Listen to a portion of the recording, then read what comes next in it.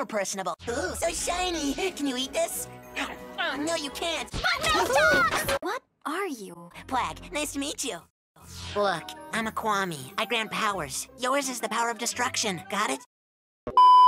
What if people see that it's a synthetic pigeon feather and not a real one? They're gonna think it's lame, aren't they? You're right. Camembert, you're the cheese of my dreams. Camembert, you make life better than it seems. I haven't changed. I like people who never change. That way you always know what to expect. Look at me. I love eating cheese. Why would I change that? I wouldn't be myself. Wait, if they didn't, then I lost a miraculous? In 5,000 years, I've never experienced such an irresponsible miraculous owner.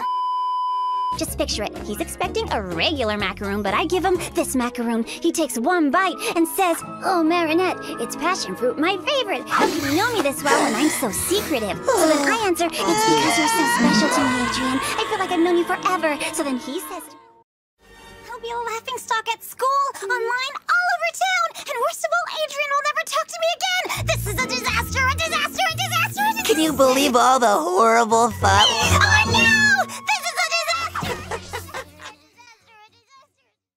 Adrien's coming to my house! No, this is a total disaster! I have to clean my room! Marinette, someone's here to see you. That's really unlucky. Just find another ladybug. But he won't be you.